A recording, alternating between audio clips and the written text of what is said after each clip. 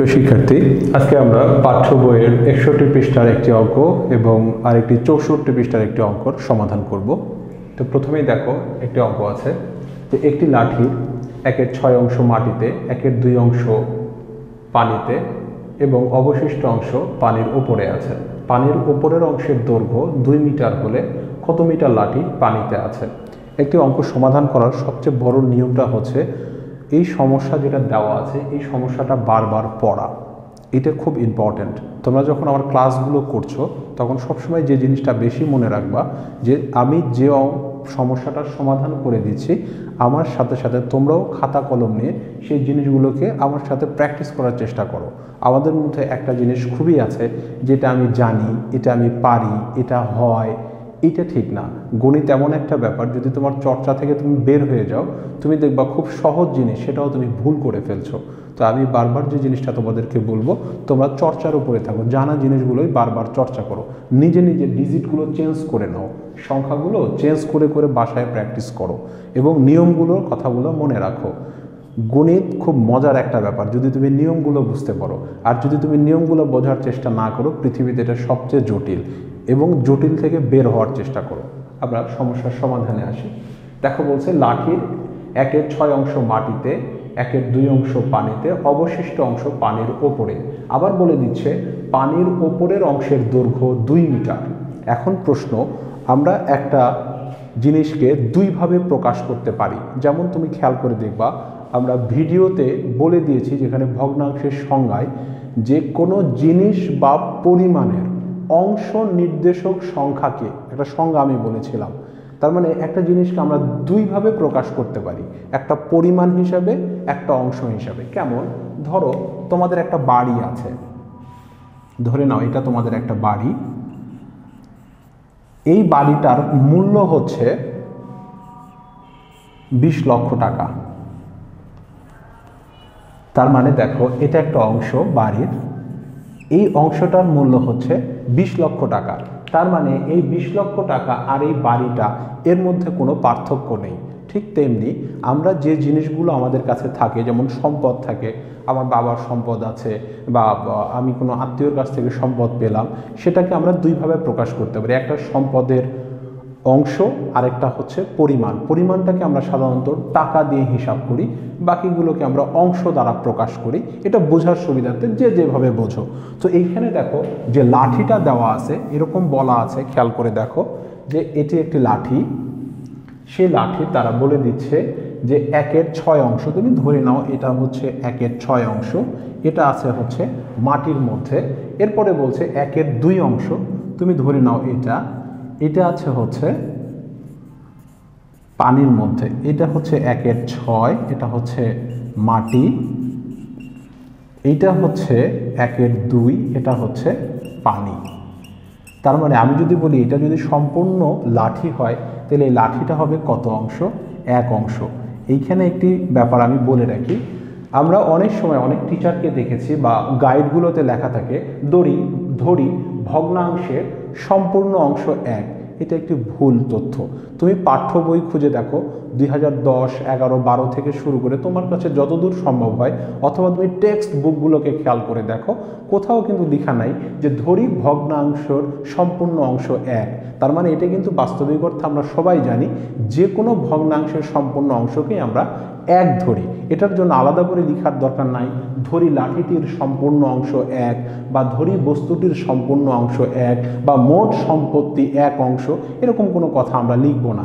এটা আমার মনে হয় না খুব প্রয়োজনীয়, এটা অপ্রয়োজনীয় একটি লেখা। যেহেতু পাঠ্য বইগুলোতে নেই, আমরা পাঠ্য বইগুলোই বেশি খেয়াল করব।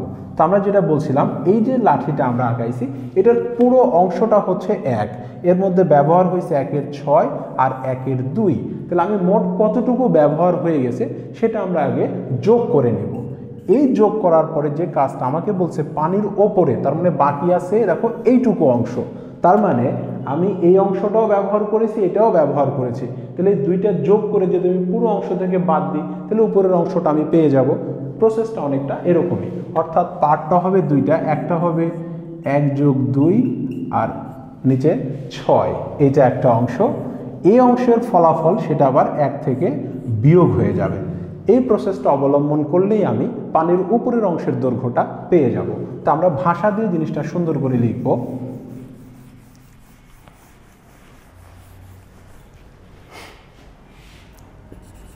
লিখব মাটি ও পানিতে আছে কত অংশ, খেয়াল করে দেখো, 1/6 যোগ 1/2 অংশ। আমরা ভগ্নাংশের যোগগুলো শিখে এসেছি, শর্ট নিয়ম আমি আবারও মনে করাই দিচ্ছি। প্রথমে হরের লসাগু, দেখো লসাগুটা হবে 2 আর 6 এর লসাগু 6, যেটা লসাগু হবে সেটাই হবে প্রত্যেকটা ভগ্নাংশের হর। যেহেতু এর হর লসাগুর সাথে মিলে গেছে, এই ভগ্নাংশের কোনো পরিবর্তন হবে না। যোগ এরও হর হবে 6 কিন্তু আছে 2, তার মানে এটা 6 হলে এটা 3 গুণ হয়েছে, উপরে হবে 3 একে 3, এত অংশ। আমরা বন্ধনী ব্যবহার করতে পারি। এরপরে দুইটা সাধারণ হরের জন্য একটি হর নিলাম, উপরে হবে 3 যোগ 1 4 অংশ। আমরা এটাকে লঘিষ্ঠ আকারে প্রকাশ করতে পারি। লঘিষ্ঠ আকারে প্রকাশ করলে হবে 2 দুগুণা 4 3 দুগুণা 6, অর্থাৎ 3/2 এত অংশ। এই অংশটা আছে মাটি ও পানিতে। তাহলে পানির ওপরে কতটুকু আছে আমরা তখন চিত্রে বুঝিয়ে দিয়েছিলাম যে সম্পূর্ণ লাঠিটি যদি 1 অংশ হয়, তাহলে যতটুকু ব্যবহার করেছে সেটা বিয়োগ করলে আমি বাকি অংশটা পেয়ে যাব। তাহলে আমরা লিখতে পারি অতএব পানির ওপরে আছে, তাহলে মোট 1 বিয়োগ 3/2 অংশ। এখানে সমাহার করার সহজ বুদ্ধি হচ্ছে কোনো ভগ্নাংশের মান কখন 1 হয়, এটার যেমন একটা আমরা কথা বলেছিলাম, একটি ভগ্নাংশকে তার বিপরীত ভগ্নাংশ দিয়ে গুণ করলে তার মান 1 হয়। আবার আরেকটি কথা আছে, কোনো ভগ্নাংশের হর ও লব সমান হলে তার মান 1 হয়। যেমন 4/4 এর মান হবে 1, 5/5 এর মান হবে 1, 7/7 এর মান হবে 1। তো গণিতের সুবিধার্থে বা সমস্যার সমাধানের সুবিধার্থে দেখো, যেহেতু এর হর আছে 3, এই কারণে আমি এটাকে লিখব 3/3, তাহলে এর মানও হবে 1, বিয়োগ 2 এর নিচে 3 অংশ সমান 3 থেকে 2 বাদ দিলে হবে 1, নিচে হবে 3 অংশ। তার মানে আমরা এখান থেকে পেলাম 1/3 অংশ আছে পানির ওপরে। আমরা যেহেতু জায়গার সমস্যা, আমরা একটু উপরের দিকে আরেকবার মুছে দিচ্ছি। তোমরা এই জায়গাটুকু খুব ভালোভাবে দেখে নাও।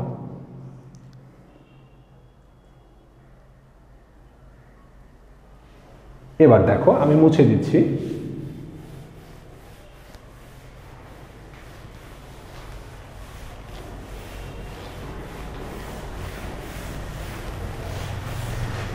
আমরা মাটির নিচে পেয়েছিলাম 3/1, আবার দেখো এখানে পানির উপরে, আবার দেখো এখানে আছে পানির উপরে আছে 2 মিটার।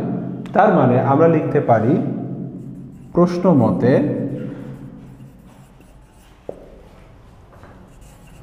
1/3 অংশ সমান 2 মিটার। কেন লিখলাম এর আগেও আমরা বললাম, যেমন বাড়িতে উদাহরণ দিয়েছিলাম, কারণ যে লাঠিটা আছে খেয়াল করে দেখো, এটা ছিল মাটিতে, এইটুকু ছিল পানিতে, আর এইটুকু ছিল পানির ওপরে। তো পানির ওপরে অংশ হিসাবে এখানে ছিল 1/6, এটা ছিল 1/2, আর এটা ছিল 1/3। তার মানে তুমি খেয়াল করে দেখো যে 1/3 যেটা আমরা বের করলাম, এটা পানির উপরের অংশ। আবার প্রশ্নে বলে দিচ্ছে তার একটা পরিমাণ আছে, সেটা কয় মিটার? 2 মিটার। তার মানে কেউ যদি ধরে নাও এটা একটা খাতা, এই খাতার দাম যদি 20 টাকা হয়, তার অর্থটা দাঁড়াবে 20 টাকাও যা, এই খাতাটাও তাই। ঠিক এইখানে অনেকটা এরকম, এই অংশটাও যা, এই পরিমাণটাও তাই। এই কারণে আমরা লিখছি প্রশ্ন মতে 1/3 অংশ সমান 2 মিটার। অতএব 1 অংশ সমান, এখন বোঝা লাগবে দেখো 1/3 অংশ 1-এর চেয়ে ছোট, তার পরিমাণ যদি 2 মিটার হয়, 1 অংশ সমান অবশ্যই বেশি পরিমাণ হবে। তো বেশি হলে আমরা কি করব? গুণ। কিন্তু আমি আবারও বলছি এই অঙ্কগুলোর ক্ষেত্রে একটু সাবধানে থাকবো যে আমি কোন সংখ্যা দ্বারা গুণ করছি। আমি যদি 1/3 দ্বারা গুণ করি, 1/3 হচ্ছে প্রকৃত ভগ্নাংশ, এর মান 1-এর চেয়ে কম, তুমি এটা দ্বারা গুণ করলে এর মানটা কমে যাবে, কিন্তু 1 অংশ সমান মান বাড়বে। এই কারণে আমি গুণ করব না, আমি করব ভাগ। এত মিটার সমান 2 গুণন, আমরা কোনো সংখ্যাকে ভাগ করি না, তার বিপরীতটা দিয়ে গুণ করি, তাহলে উপরে যাবে 3, নিচে 1 না লিখলেও চলবে। আমরা এইভাবেও রেখে দিতে পারি। আমাকে বের করতে বলছে কিন্তু 1 অংশ না, বলছে পানিতে কতটুকু আছে। তাহলে পানিতে কত মিটার আছে, পানির অংশ ছিল হচ্ছে, দেখো এখানে লিখাই আছে 1/2 অংশ পানি। তো 1/2 অংশ যদি হয় তাহলে আমি লিখব অতএব 1/2 অংশ সমান। খেয়াল করে দেখো, আমরা বলেছি প্রথম লাইনের সাথে সম্পর্ক দ্বিতীয় লাইন, দ্বিতীয় লাইনের সাথে তৃতীয় লাইন। তাহলে 1 অংশ সমান যদি বেশি হয়, 1/2 অংশ সমান কম হবে না বেশি হবে? অবশ্যই কম হবে, কারণ 1 পূর্ণ সংখ্যা আর এটি একটি প্রকৃত ভগ্নাংশ, অবশ্যই এর মানটা কম হবে। কম হলে আমরা জানি প্রকৃত ভগ্নাংশের ক্ষেত্রে সেটাকে গুণ করতে হয়। তাহলে গুণ করলে যেটা হবে আমরা জানি ভগ্নাংশের গুণ 2 গুণন 3 গুণন 1-এর নিচে 2 মিটার। এবার আমরা দেখব যে আমরা লঘিষ্ঠ আকারে প্রকাশ করতে পারছি কিনা। হ্যাঁ পারছি, 2-1-কে 2, 2-1-কে 2। এখানে নিচে থাকলো শুধু 1, উপরে থাকলো 3, তার মানে 3 মিটার। অর্থাৎ আমরা বলতে পারি যে লাঠিটির পানিতে আছে 3 মিটার। এরপরে আসো আমরা দ্বিতীয় অঙ্কে যাই। দেখো রানা সাহেবের 24,000 টাকা ছিল, তিনি ওই টাকার 5/12 অংশ এতিমখানায়, 3/8 অংশ শিক্ষা প্রতিষ্ঠানে দিলেন, তার নিকট কত টাকা রইল। এখানে আমরা আরেকটা জিনিস একটু শিখে নিব, শর্ট টেকনিক। ধরো তোমার কাছে 20 টাকা আছে, তুমি তোমার ভাইকে এই টাকার 2/5 অংশ দিলে। তার মানে আমরা যদি বলি পুরো টাকাটা যদি 1 অংশ হয়, তাহলে সেই অংশ থেকে তুমি তোমার ভাইকে দিয়েছো 5/2 ভাগ। এখন প্রশ্ন হচ্ছে মোট টাকা থেকে তুমি একটা অংশ দিয়েছো। আমরা শর্ট একটা টেকনিক মনে রাখবো, যদি কোনো টাকা বা কোনো কিছুর পরিমাণ দেওয়া থাকে এবং সেই পরিমাণের যদি কোনো একটি অংশ দেওয়া থাকে, সেই অংশটি নির্ণয় করার সহজ বুদ্ধি হচ্ছে যে পরিমাণটা দেওয়া আছে তার সাথে অংশটিকে এর বা গুণ করব। আমি আবার বলছি, যদি কোনো জিনিসের পরিমাণ দেওয়া থাকে এবং সেই পরিমাণের সাথে যদি কোনো জিনিসের অংশ দেওয়া থাকে এবং যদি প্রশ্ন করে যে ওই অংশ সমান কত টাকা, তাহলে তুমি যে টাকাটা দেওয়া থাকবে তার সাথে এটাকে এর করে দিবে। এর মানে হচ্ছে গুণ, এর মানে গুণ। আমরা এটা গাণিতিক প্রতীক চ্যাপ্টারে শিখে এসেছি। তো এরকম আমরা গুণ করে দিলেই মানটা পেয়ে যাব। সেটা কিভাবে খেয়াল করে দেখো, আমি বলেছিলাম যে আমার কাছে আছে 20 টাকা বা তোমার কাছে আছে 20 টাকা, তুমি তোমার ভাইকে 5/2 অংশ দিয়েছো, তুমি কত টাকা দিয়েছো? তাহলে তুমি লিখবা কি দিয়েছো, কোথায় থেকে, 20 টাকার কত অংশ দিয়েছো, 5/2 ভাগ। তাহলে খেয়াল করে দেখো 20 টাকার, টাকার মানে এর মানে আমি বলেছিলাম গুণ কতটুকু, 2/5, তখন এটা হয়ে যাবে টাকা। খেয়াল করো 5-1-কে 5, 4-5 20, 4-2 8। তার মানে তোমাকে বা তুমি তোমার ভাইকে 8 টাকা দিয়েছো। এটা হচ্ছে সহজ বুদ্ধি, এই কথাটা তুমি বারবার মনে রাখবে। তো আমরা এবার সমস্যার সমাধানে যাই। খেয়াল করে দেখো টাকা আছে 24,000, কিন্তু তিনি দিয়েছেন অংশ হিসাবে। আগে মোট তিনি কত অংশ দিয়েছেন সেটার পরিমাণটা আমরা আগে একত্র করে নেব। তাহলে তিনি দিয়েছেন কোথায়, এতিমখানায় এবং শিক্ষা প্রতিষ্ঠানে। আমরা লিখব এতিমখানা ও শিক্ষা প্রতিষ্ঠানে দিলেন। কতটুকু দেখো, এতিমখানায় দিয়েছে 12/5 ভাগ, যোগ শিক্ষা প্রতিষ্ঠানে দিয়েছে 8/3 ভাগ, এত অংশ সমান আমরা আগেই বলেছি যোগটা আমরা বারবার দেখে নেব, প্রয়োজনে যোগের ভিডিও আমি তারপরে মনে করে দিচ্ছি। প্রথমে হরের লসাগু 12 আর 8-এর লসাগু হবে 24। আমি বলেছি যেটা লসাগু হবে সেটাই হবে প্রত্যেকটা ভগ্নাংশের সাধারণ হর। তাহলে এইটাও হবে 24, যেখানে 12 ছিল তার মানে দ্বিগুণ হয়ে গেছে, তাহলে উপরেও দ্বিগুণ হবে 5 দুগুণা 10। কিভাবে মনে করে দেখো, আমি আবারও স্মরণ করাই দিই। প্রথমে বলছিলাম লসাগু বের করতে হবে, তারপরে বলছিলাম লসাগুকে ভাগ, এগুলো খেয়াল রাখতে হবে। এরপরে গুণ করতে হবে। খেয়াল করে দেখো, প্রথমে লসাগু ছিল হচ্ছে 24, 24কে আমাকে ভাগ করতে হতো 12 দ্বারা, তাহলে হতো 2। এরপরে তুমি 5-এর 12কে কি করতা, 5 গুণন 2 12 গুণন 2, তার মানে 10-এর নিচে 24 হতো। আমার দেখো সেটাই হয়েছে, কিন্তু এটা আমরা প্রক্রিয়াটা মনে মনে সেরে নেব। অর্থাৎ আমি যত বেশি প্র্যাকটিস করব এই যোগটা আমি তত দ্রুত করতে পারবো। আমি আবারও সহজ কথা বলছি, প্রথমে লসাগু করব, আমি জানি যে যেটা লসাগু সেটাই হবে হর, কত গুণ বেড়েছে দ্বিগুণ, উপরে তত গুণ বেড়ে যাবে। এই প্রসেসটা মনে রাখলে আমরা খুব দ্রুত সময়ের মধ্যে যোগফলটা বের করতে পারবো, এত লেন্দি প্রসেসে যেতে হবে না।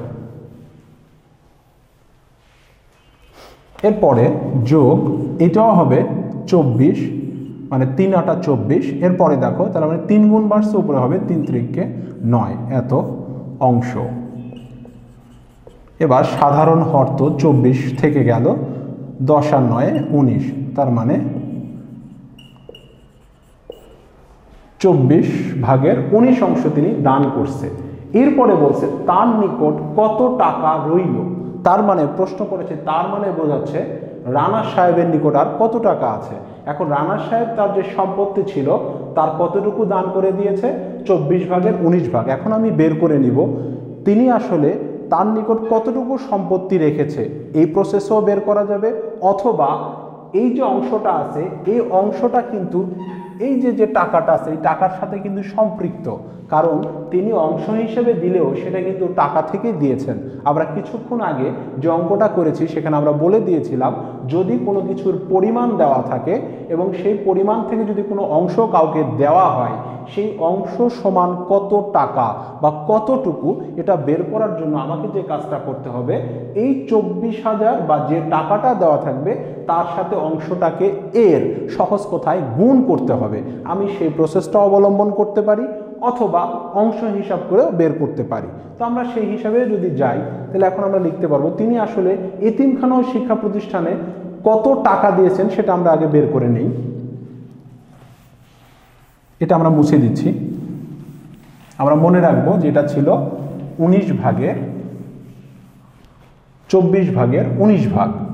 এটা দিয়েছে কোথায় থেকে, 24,000 টাকা থেকে। তাহলে আমরা লিখব 24,000 টাকার 24 ভাগের এত অংশ সমান, তার মানে 24,000 টাকা, আমরা টাকার এর মানে গুণ বারবার বলেছি, 24 নিচে উপরে 19, এত টাকা। তার মানে আমরা যদি কাটাকাটি করি, দেখো 24 একে 24, এটা হবে 1000, তার মানে এটা হবে 19,000 টাকা। তার মানে আমরা এখান থেকে পেলাম যে তিনি 19,000 টাকা দান করেছেন। তার মানে তার নিকট কত টাকা আছে এটা আমি এখন করে না দিলেও তোমরা খুব সহজেই বের করতে পারবে।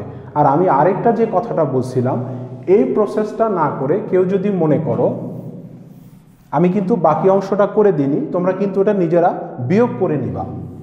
দেখো আরেকটা যেভাবে করি, যেহেতু তিনি আমরা দেখেছিলাম যে 24 ভাগের 19 অংশ এটা দান করছিলেন, তাহলে তার নিকট কতটুকু ছিল সেটা আমরা বের করতে পারি। সেটা কিভাবে আমরা বের করব, সেটা আমরা লিখতে পারি অতএব তার নিকট রইল। তার মানে মোট অংশ কিন্তু আমরা আগেই বলেছি আমরা লিখবো না যে ধরি এটা, কারণ আমরা জানি ভগ্নাংশের সম্পূর্ণ অংশ হচ্ছে 1। তাহলে আমরা এই মোট অংশ থেকে কতটুকু দান করছে সেটা আমরা বিয়োগ করে দিলাম। তাহলে দেখো এখানেও খুব সহজ, আমরা জানি কোনো ভগ্নাংশের হর লব সমান হলে তার মান 1 হয়। তাহলে আমার দরকার নিচে 24, আমি উপরেও লিখবো 24, এর মান হয়ে যাবে 1। 19-এর নিচে 24, এত অংশ তার মানে এটা হয়ে যাবে 5-এর নিচে 24 অংশ। এই 5-এর নিচে 24 অংশ তার নিকট রইল। এখন তার নিকট যেটা রইল, এই অংশটাও কি এই টাকার মধ্যে আছে কি নেই? অবশ্যই আছে। তাহলে আমি যদি এই টাকার সাথে এটাকে এর করি, তাহলেও কিন্তু আমাদের রানা সাহেবের সম্পত্তির মূল্য বের হয়ে যাবে। সেটা কিভাবে খেয়াল করে দেখো। এখন আমরা লিখতে পারি, এই যে 5-এর 24 অংশ যেটা থাকলো এটা এর মধ্যে আছে, তাহলে আমরা লিখব 24,000। এটা আরেকটা নিয়ম করছি আমি, 24,000 টাকার 5-এর 24 অংশ সমান, তাহলে টাকার মানে এর মধ্যে এর মানেই হচ্ছে গুণ, আমরা গুণ করে দিলাম এত টাকা সমান, কাটাকাটি করো 1, এখানে হবে 1000, তার মানে 5,000 টাকা।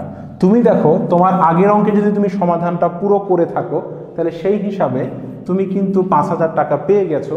আবার এই পদ্ধতিতে করলেও 5,000 টাকা পাওয়া যাচ্ছে। যেহেতু আমাদের যোগ্যতা ভিত্তিক অঙ্কগুলো আসে, এই কারণে একটা সমস্যা যতভাবে সম্ভব আমরা ফুলফিল শিখে নেওয়ার চেষ্টা করব এবং বারবার দেখব যে আমি কোন জিনিসটা ভুল করি বা কোন জিনিসটা আমার কনফিউশন, সেগুলো আমি আইডেন্টিফাই করার চেষ্টা করব।